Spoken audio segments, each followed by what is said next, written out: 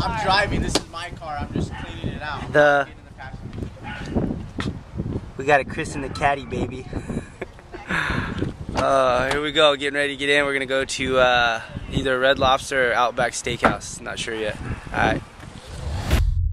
Well, they call me the beefcake, and that's for a reason, because I don't really have a diet. You know, I eat whatever I want. I'll eat hamburgers and, you know, not too much pizza and stuff. Nothing too bad, but I mean, I eat whatever I want, you know. I mean, I walk around pretty good for my weight, and it just makes me feel good, you know, when I can eat whatever I want. And the other thing, I'm burning so many calories, you know, in practice every day. I can't be eating a salad and a grapefruit. You know, I need to eat a lot of food to maintain my weight, because I'm small for the weight class anyways. So it's not too bad. Peanut butter and jellies are some of my favorite. Other than that, just sandwiches, cereal. I drink whole milk, you know.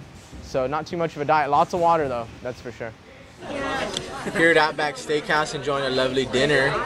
I've been craving a steak all day, so talked about it earlier with my good buddy Chad Mendes, and here we are at Outback Steakhouse. What steak did you get? There's the man himself. What'd you get? Filet mignon? Yep. I got the Outback Special, mashed potatoes. Good way to end the week, you know, replenish, get this protein in me, rest up, and be ready to do it all over again next week. Feeling great, feeling ready for the fight. And, okay, thank you.